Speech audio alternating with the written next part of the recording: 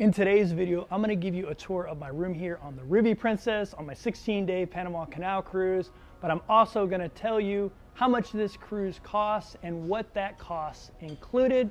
So let's go.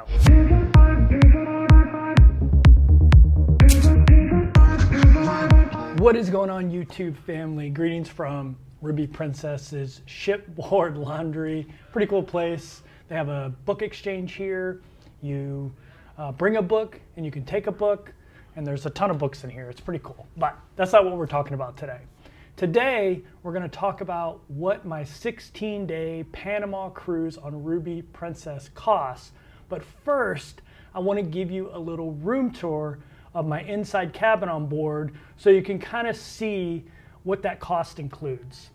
So I was on deck 10 of Ruby Princess in cabin C244 all the way forward. I'm a budget traveler, and when you travel on a budget on cruise ships, you always look for the inside cabins. Those are generally the cheapest cabins, and in this case it definitely was. No matter how I travel, I'm a firm believer in you live out of your condo, you live out of your apartment, and in the case of a cruise ship, you live out of your cabin. So I really don't mind being in an inside cabin. As a matter of fact, I sleep like a baby because it's like a cave in here. So it's pretty awesome. I like it. It's perfect for me. Got this nice bed here. You've got a desk. You've got the TV here, which we'll come back to in a second. But let's head back here and look at the closet area. So the closet was plenty big for me. I'm sure if there was two people in here, it'd be plenty for two people. There were tons of hangers, which was great. There was a kind of a drawer, I guess, and a safe to keep your valuables in. Plenty of space for me. I only carry one bag, so not a big deal. The bathroom, again, perfect for me. Shower was nice. Water was always hot. Toilet was serviceable. It's a bathroom. I only use it to shower and do my business, so not a big deal. There's a stand-up mirror to make sure you look good. And let's go back in here real quick just to check out this TV. So this isn't a smart TV. You can't touch it and make it work, but with the remote control, you can do a ton of different things. You can order food, you can obviously watch movies, live TV, that kind of stuff. You can even gamble on this thing. You can buy shore excursions, you can arrange your dining time, so a ton of things can be done on here. So that's some pretty cool technology. Actually, there was a ton of cool technology on this ship, but that's not why you're here for this video. You want to know, how much did this cruise cost? What did that cost include? And how do I find such cheap cruises? So let's jump into that. So for me, there are four fixed costs when I cruise. The cruise fare, obviously, the port fees, the taxes, and the gratuities. So that's like tips for the crew, and you can prepay those if you want. I prepaid them. So let's talk about what the fixed costs for this cruise were, because that's what I consider the real cost of a cruise. Everything else is optional. They're add-ons, you know, like the casino, specialty dining, all that kind of stuff. But let's talk about what this cruise would actually cost someone that is on a budget. So cruise fare for this cruise was $499. I know that sounds ridiculously cheap, but I found a great deal. We'll talk about that a little bit later in the video, but it was only $499. And I know you might not believe me, so I'm going to put up my receipt here so you can see it. The port fees and taxes were $450. Now, I know that sounds a little bit expensive, but it's a Panama Canal cruise, and you have to pay per person to go through the canal. So that's why it's a little bit more expensive than you'd normally see for port fees and taxes. And finally, the gratuities, I prepaid them like I said. They're $232 for this 16-day cruise. So the total cost was $1,181 for all the fixed costs. So that's $74 a day for this 16-day Panama Canal cruise on Ruby Princess. Okay, let's talk about what I got for that price. Let's talk about all the things that are included.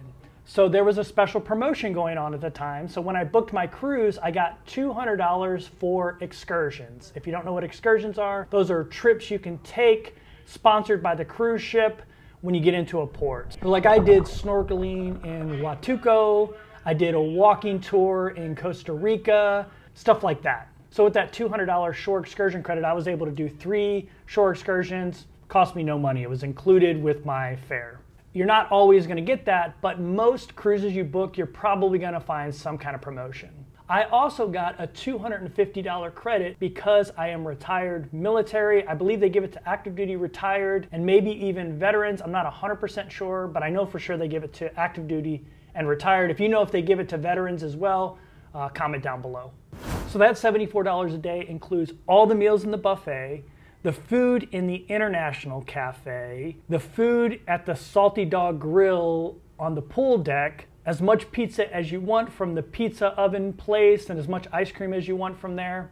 It also includes your meals in the formal dining room, so you can do breakfast, lunch, and dinner in the formal dining room if you want. I didn't take advantage of that very much. I did go to lunch there a lot, but not breakfast and dinner very often. I should have, but I didn't. You get unlimited iced tea, hot tea, decaf and regular coffee, lemonade and orange juice, but you don't have to pay for drinks if you don't want to. You can pay for alcoholic drinks, you can pay for soda, or you can get a package that gives you a special rate for the entire cruise for alcohol and soda as well. Your cruise fare also includes all the shows, all the events, anything that's happening on the cruise ship is included with your fare. So there's plenty of entertainment on board, lots of live music, lots of shows, lots of like comedy type things, lots of trivia, lots of movies under the stars, things like that. And of course you get access to the gym, you can go work out as much as you want, you have access to the pools, all those types of things on board you have access to. There's nothing really restricted on board except for this place called the Sanctuary, which is on the front of the ship. I actually did it for one day and I didn't think it was that big of a deal anyway, so I personally wouldn't pay for it again.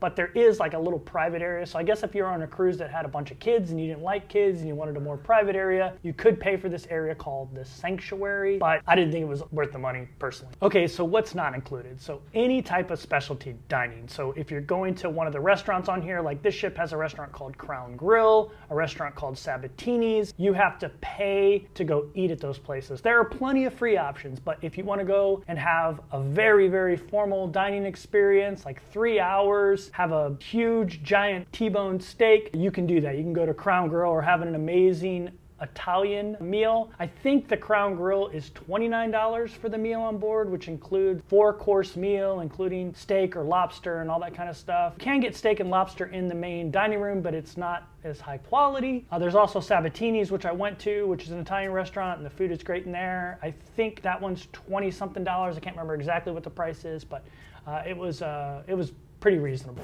If you've been watching my videos, you know that specialty coffees are not included as well. I've been ordering my butter pecan latte every single morning. Costs $3 to $4, but it was well worth it to me. I did find out that for $32, I could have paid for a coffee package. I didn't know that, I wasn't aware of that, but in the future, when I go on Princess Cruises, I'll probably purchase the coffee package because I drink a coffee every single morning because I usually don't eat breakfast. That's kind of my breakfast. My weakness is, you know, foo-foo coffees. Butter pecan latte comes highly recommended from me on board Princess ships. As I mentioned before, alcohol is not included. You can get an alcohol package, which gets you 15 drinks a day, I believe, which is a ton of drinks. I don't know how someone would drink 15 drinks a day. I did do the math one day and worked it out that you'd have to drink at least 7 alcoholic beverages a day to break even on the package, but you can pay individually. So I only had a couple alcoholic beverages on board. You know, a mojito, a beer, and they were between $7 and $10 a piece. You also have to pay for soda on board. They do have a soda package, but soda's like $2 or $3 for a big glass of soda. So if you're into drinking soda, maybe the soda package would be worth your while. I just drank tea the whole time. I mentioned shore excursions earlier. You also have to pay for shore excursions. I was fortunate to have a $200 shore excursion credit, so you know I didn't need to pay for mine. They were included in my cruise fare. But if you wanted to take a shore excursion and you didn't have any shore excursion credit or onboard credit, then you'd have to pay out of your pocket. The shore excursions range in price anywhere from like $19.99 all the way up to hundreds of dollars when you take a helicopter out to a glacier in Alaska. You also have to pay for spa services. So if you want a facial, you want a manicure, you want a pedicure, you want Botox, you want acupuncture, they do all that kind of stuff on board, massages. You have to pay for that, obviously. So that's another thing that's not included in the cruise fare. It'd be great if it was, a massage was included, but it's not. And the last thing that's not included, that's pretty important to me, is internet. So you have to pay for that. It's somewhere around $10 a day for one device. I had no problem using the one device package for my phone and my computer. Okay, let's talk about how I found this cruise deal and most of the cruise deals I've been booking. I've received a lot of comments saying, dude, there's no way you're gonna be able to do this for around $100 a day. Well, I hate to break it to you, but I've booked 9 cruises, maybe even 10 now, for around $100 a day. Some under 100, some maybe $105 a day, $106 a day. But I've been able to stay pretty close to that $100 a day. I mean, this cruise was $74 a day for a Panama Canal cruise. The way I've done that is I've used a website called Cruise Plum. I'm not associated with them in any way. They don't pay me any money. They don't make any money. I use their website all the time. I haven't paid anybody. But you can sort by solo supplement, you can sort by day, you can sort by cruise line, and it's just really easy to find deals. Now, that being said, that's not your one and only place to find deals, because I've noticed that cruise ship pricing fluctuates wildly day to day. And Princess, I found, really fluctuates wildly. So when I find a cruise that's in a pretty good price range, I go to the Princess website or the other cruise lines website, Royal Caribbean, NCL, I do the same thing. I favorite that cruise, and every day I go in a couple times a day and I check the price. That's how I got this cruise for $499. Originally this cruise was $1,100, and I seen it go down to $900, and then one day when I jumped on and checked, it was $499. I booked it right away at $499, and then a couple hours later, it was $700 and something for the same cabin I have. So if you're flexible, and you're able to wait and like track prices, then you can find some really great deals. That's how I found all the deals you'll see in my little spreadsheet here on Royal Caribbean. I've got one on NCL I'm working on right now. You'll see MSC. MSC, you can always find cruises for under $100 a day. I'm just gonna put that out there. MSC and Princess have been the easiest for me to find, relatively low cost per day cruises. Royal Caribbean, obviously I found some, you can see them on here. NCL's been a little bit harder, and that's how I've been finding these cruises. I've been using Cruise Plum, and then I've been tracking them religiously on the cruise ship's website. I just want to say welcome to all my new subscribers and all the subscribers that stuck with me during the 9 months that I did not make any videos. I really appreciate it, and if this is the first time you're watching me, make sure you subscribe if you're into cruise content or travel content. And if you want to see what I'm going to do over the next year, I'm going to travel on nothing but cruise ships, check out this video right here. Thanks for watching. See you next video.